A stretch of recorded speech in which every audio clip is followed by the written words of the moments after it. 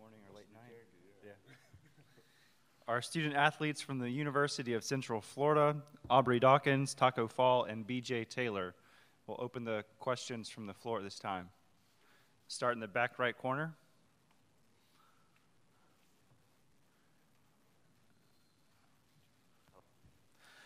For BJ, I wonder if there was any talk this morning about the game last night at all. Yeah. We went over some of the things we did good against VCU, some of the things we did bad, and we moved on to our next opponent. So that's our main focus right now, is getting ready for the game tomorrow. Back row in the middle. This is for BJ or Taco, CL Brown with The Athletic. If you didn't know that Aubrey was Coach Dawkins' son, like how would you describe kind of the relationship of father and son? Do you guys see it strictly as coach and player, or can you tell at points that it's father son? Taco. I mean, I see him as not really as a father and son, but as a player and coach. He coaches him really hard, like he do for the rest of us, and he treats him the same way that he treats all of us. I mean, I would say basically pretty much all of us are his sons, the way I see it. And yeah, I mean, what Taco said pretty much. To add, Aubrey, he's such a good person and such a good teammate that he makes it, easy to just like be one of the guys and just fit in with us because of his personality and just how he is and how he approaches every day. Front on the right. Wayne Epps with the Richmond Times-Dispatch. Off that, Aubrey, what's your favorite thing about playing for your father, and how has that dynamic kind of evolved over time? Just the best part is building our relationship. And now me being a young man in this game and having the ability or having the chance to be around him at this stage in my life and in my career in basketball, it's been priceless. And that's what I love most, just going every day next to him and learning from him and us getting closer, as a father and son, and also as a player and a coach. Front row, right side. Dan Walken, USA Today. Taco, it seemed like last night you were maybe having some fun with the idea that Zion might try to dunk on you in the game tomorrow. In here earlier, he said, he kind of had fun with it too. He said, "What are you supposed to say?" Do you feel like he is going to try to go at you just to prove a point because you're the tallest player he's ever played against? I don't know. I don't know what his mindset is, so I cannot speak for him. But I can speak for myself. I'm just gonna go out there and try and win the ball game and do everything that I can to have my team win the ball game. Basketball plays are gonna happen. I'm gonna be out there, be aggressive, be the rim protector that I am. Zion, obviously very talented kid, great kid. I see nothing but positive things about him. And very high ceiling too.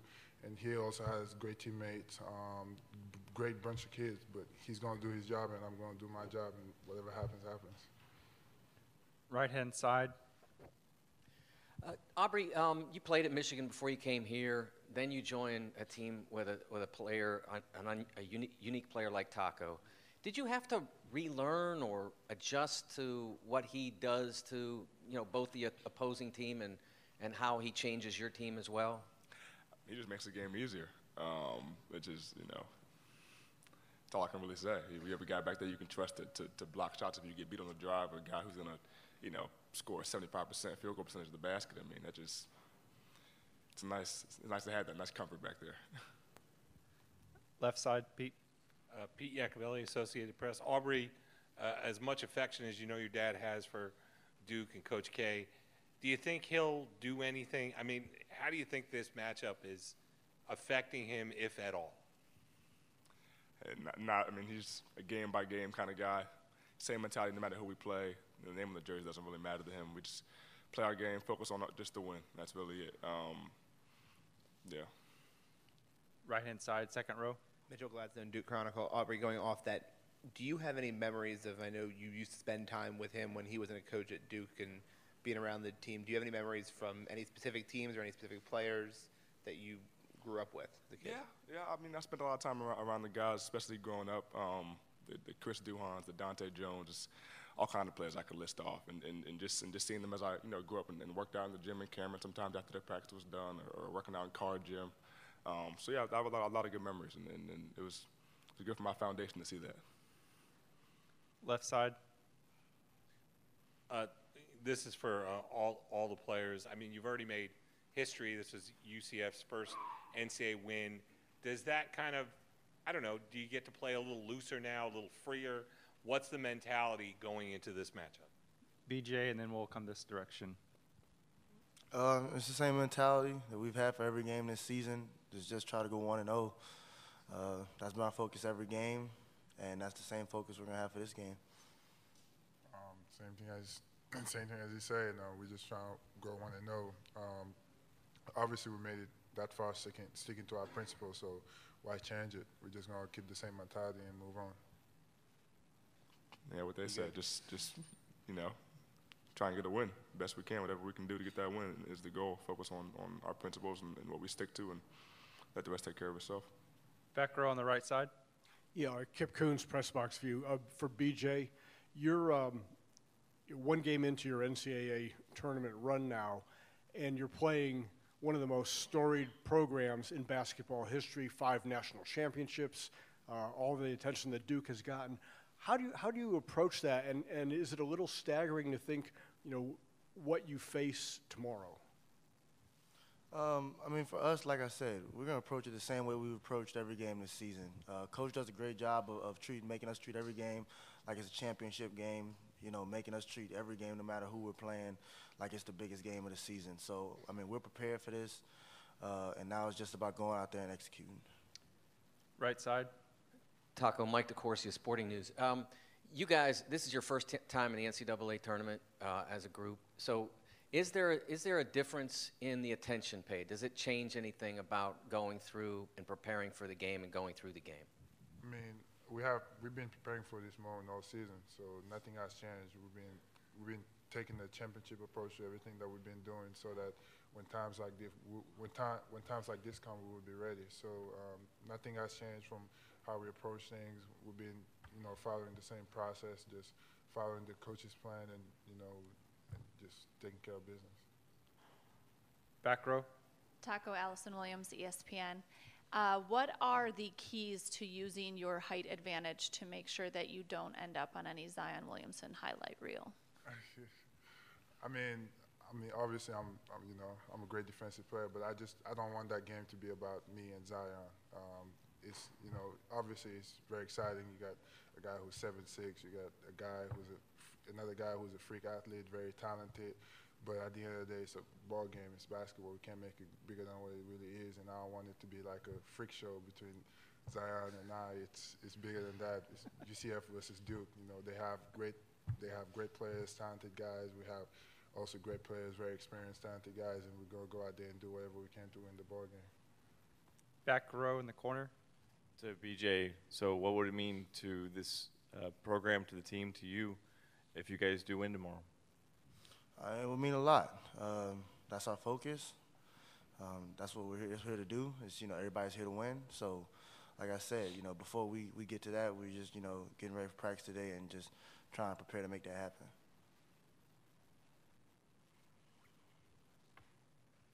Any more questions for the student athletes? Thank you, guys. The locker room will remain open until 4:35.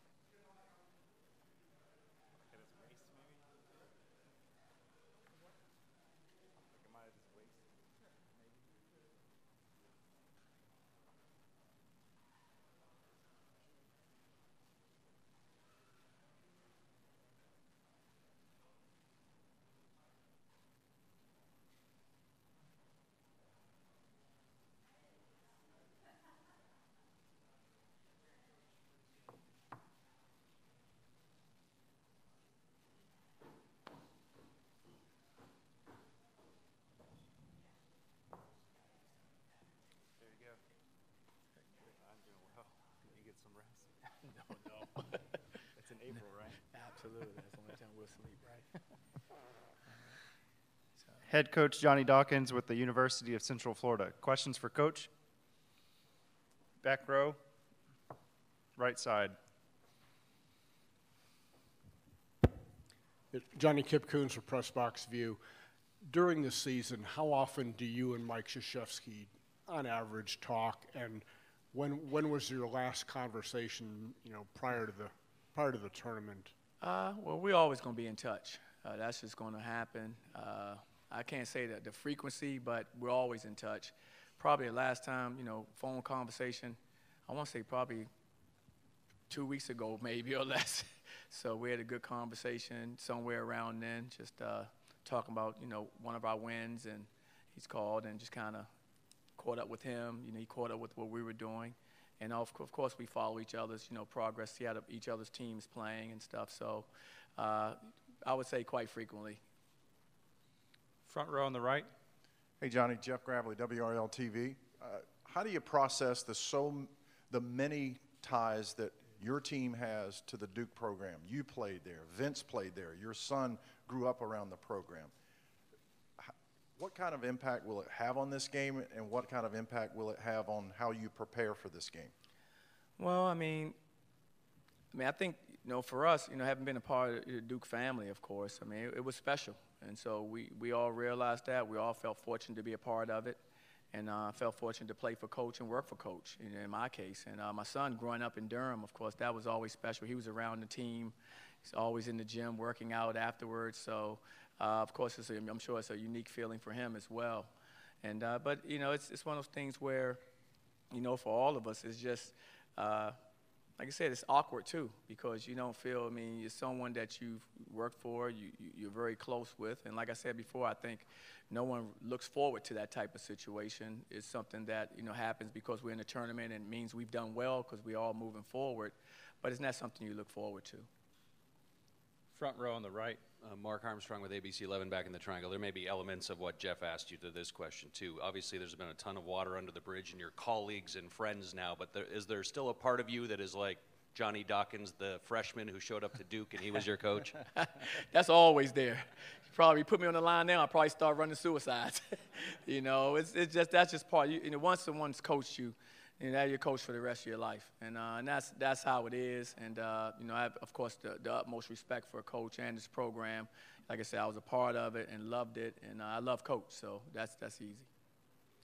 Front row on the left. Johnny, Steve Wiseman, Durham Herald Sun. You went through this at Stanford a few years ago when you guys played Duke up in Brooklyn. Does that take away some of the awkwardness that you've been through this before? Do you draw on that experience as far as being able to set all that stuff aside and approach the game?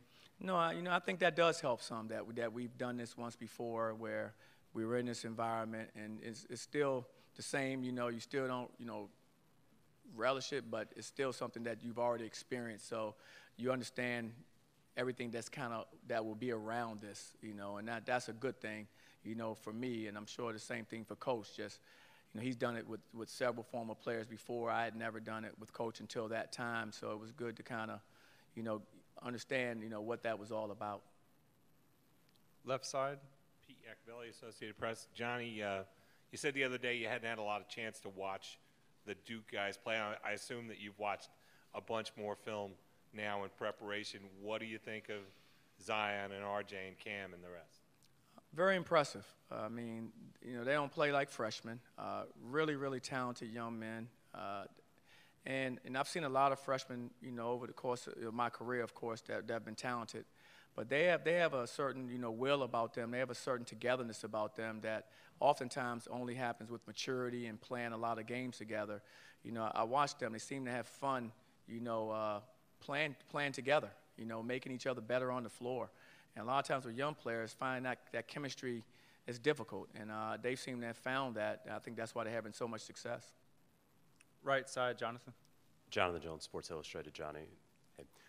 Specifically on Zion, how do you prepare to guard a guy like him? When you watch the tape, and I assume you've probably watched the last at least 4 or 5 of his games, and he's been playing extremely well those games that you've probably watched.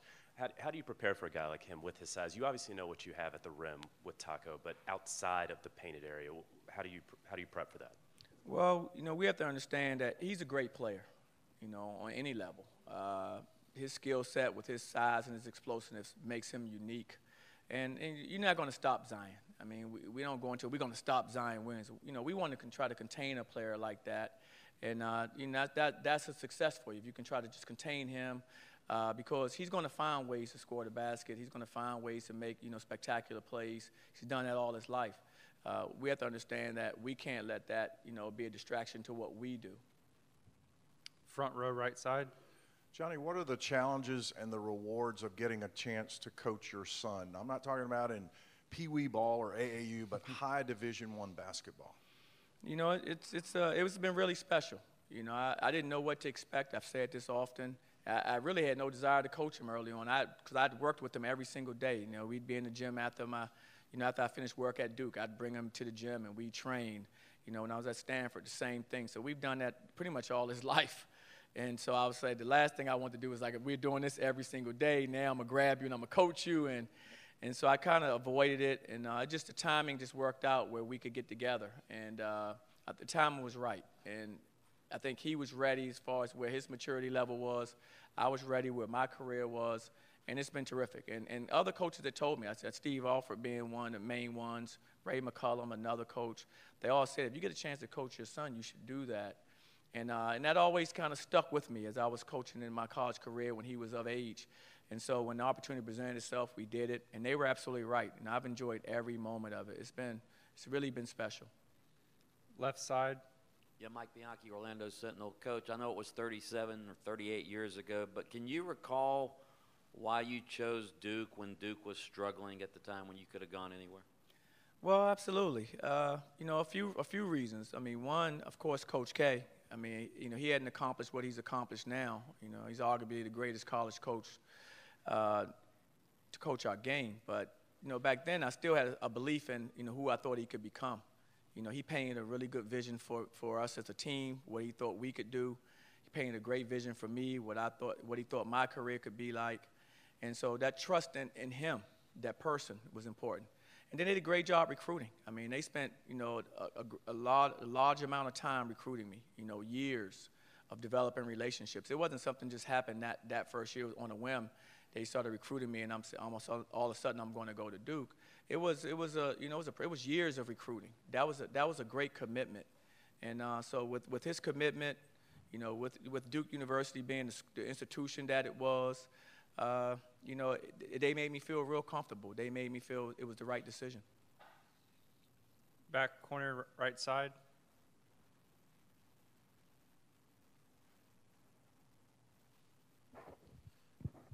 Coach, do you get a sense of how your team, not only facing, in a tournament game, but facing the tournament's #1 overall seed, the #1 team in the country, do you get a sense of how your team is sort of attracted to that kind of challenge?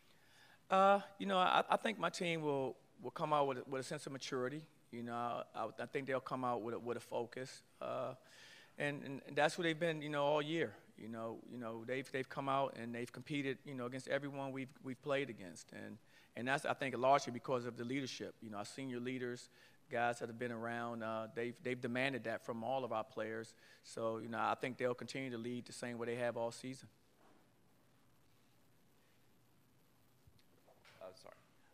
Yesterday, Colin Smith played 8 minutes.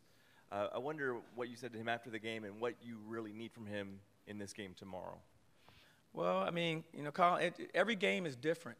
And, we found something that worked well for us, during the game versus VCU. And when something's working well for you like that, and we've done this, during other games during the season, I'm sure you know that, Brian, where, minutes may be divvied out differently, but it's based on our opponent and what's working well for us. And so it was a night where some things were working better for us, and so we stuck with those. But Colin is always, a player that we believe in, and we know he can make, huge contributions for us. So it's just based on personnel, basically, and that decision was made. Left side, second row. Coach, it seems like the last few games, Frank Burtz has really contributed coming off the bench late. I mean, last night he hit a couple threes, had a couple big offensive rebounds. Talk about what he brings tomorrow night's matchup and coming off the bench for you guys late like that. Well, as much as he contributes making threes, I just love his energy and his effort. He makes a lot of, winning basketball plays, a lot of plays that kind of can go unnoticed because he'll make threes and everyone sees him knocking down and getting points. But I just love his overall game. He plays with great energy. He plays the right way. He plays to win. Coach, back row on the right. Yeah, our Kip Coons press box view.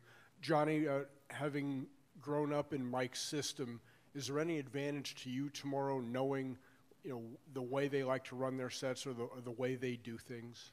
It's different, Kip, from when, I was there coaching and when I was there playing for him. As you know, Coach he's the master of adapting to change in time. So I was there, over a decade ago. This game has changed so much since then, and coaches adapted to that. So, how they play now and the schemes they use, aren't the same schemes that they used when I was coaching there, and definitely not the same schemes when I played for him. So he's changed a lot, and I've been watching a lot of tape, of course, all last night and this morning. And it's a different team. There are different players he's coaching, and there's a different style that he's utilizing to bring the most out of those guys. Anything else for Coach? Thank you. All right, guys, take care.